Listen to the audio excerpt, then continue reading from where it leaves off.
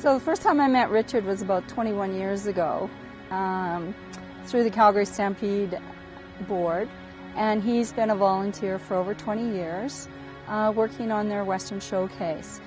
He's also been very instrumental in providing his ducks and his carvings to artists. So as an artist showcase, he's provided that free of charge, and people have bought his works for lots and lots of money, and that money goes to the Western Showcase. Richard's also very involved in carving. I don't think a lot of people know that he gives up his time to do classes.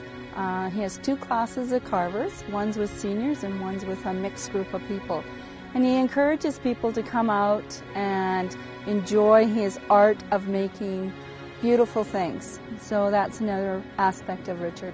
Another aspect of Richard is he's has been very instrumental with Calgary City Police in working at District 6 office and doing some other volunteer activities for them. The amazing thing about this man is that he does the work and nobody hears about it, and life goes on, and it's that invisible hand that really characterizes the practical aspect of Richard. And I came upon this secret sort of practical life that he has by accident. And so it's one of the reasons that propelled, I think, me and Heather together to nominate Richard for this magnificent award. I got involved in CKE approximately 30 years ago.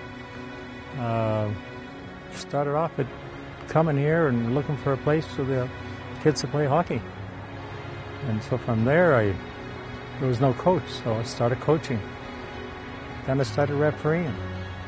So I did all kinds of things, right from, started basically with hockey, went to soccer, started, I know, you need a roof fixed, toilets, whatever they had to be done. I was always saying yes.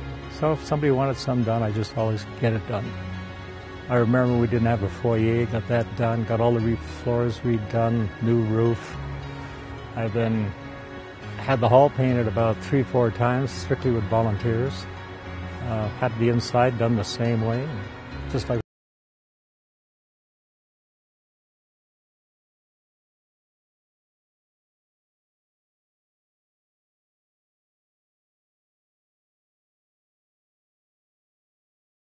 we're getting ready.